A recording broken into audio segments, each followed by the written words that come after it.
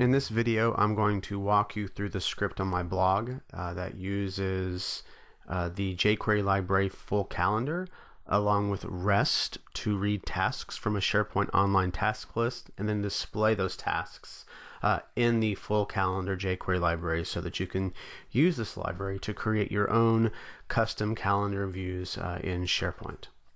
So right now I've got my web page opened up to the fullcalendar.io site.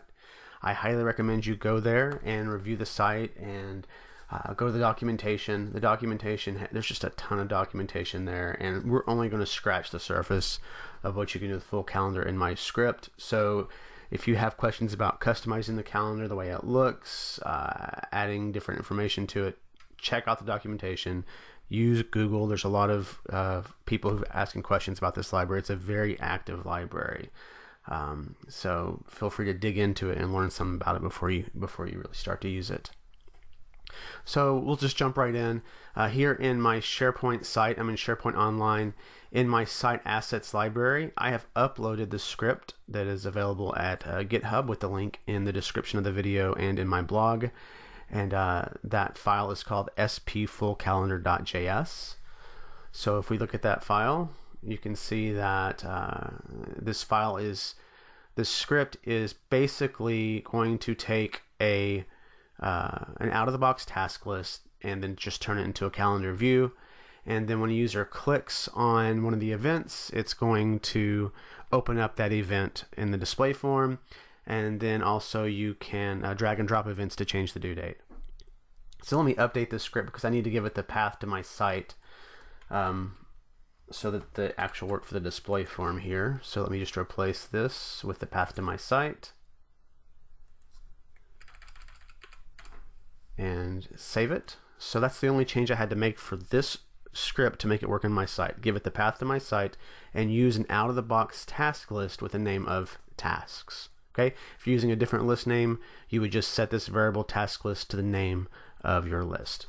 So now I can come into my site pages. I can add a new web part page, and I will call this page calendar, and we'll get that created. And now I can add a web part to this page. And we're going to add a media and content editor web part. And we are going to edit this web part and then link it to our script that is in the site assets library. So that was in site assets sp full calendar.js. So we'll apply that. And you can see that our task list gets rendered as a calendar view. And if we actually look at the task list, so here's my tasks list. It's just an out-of-the-box task list for SharePoint Online, where we have task names, we have due dates, start dates, and the person it's assigned to, along with the description. And that is what's getting rendered in our view here. Some things you get right off the bat: you can change months, and it will actually display the dates for those months.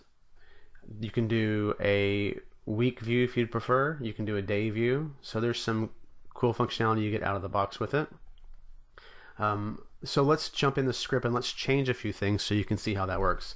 So currently you see that all of the tasks are in red. Well, if I go into the script and I change the color, right now that color is set to red, but let's say I just change it to blue because I want the color to be blue. And I save that and reload the page, you can see that those tasks get rendered as blue. Right, so that's how you could easily add some logic to your script if you wanted to maybe check on a status or the department or some other metadata. Whenever you pushed that event to be displayed, you would just specify a different color for that specific event. So you can add all sorts of logic here to change the coloring for each different events. Each event doesn't have to be the same color is what I'm saying by that. The other things I've done is that I've attached to the click event. So when someone clicks on one of these events, it is going to basically just open up the display form for that event. And then I also attach to the event drop event. So if someone drags an event, I wrote this function called update task, and the update task function simply updates the due date using REST, using the date that the person dropped the event on. So if we come back to our calendar here and we just click on one of these events, you can see it will take us to the display form for that event. And then if I go back and let's just change the due date of this task from the 8th to the 6th, you can see it reloads and that due date has been changed to the 6th. So if I click on it to view it, you can see the due date was changed to the 6th. So those are just some of the out-of-the-box features that I've done with it. And like I said, dig into the documentation because there's a lot of cool things you can do. Let's say that you don't have as much space on your page, so you want the calendar to be smaller, and you want to say, let's maybe get rid of the weekends because you don't want to show Sunday and Saturday. Well, there's actually an option for that. You can simply just come into the code and add a parameter to your full calendar call that says weekends false. Save that. And now when you reload the calendar, it only shows Monday through Friday. So again, dig into the documentation. There's a ton of stuff there.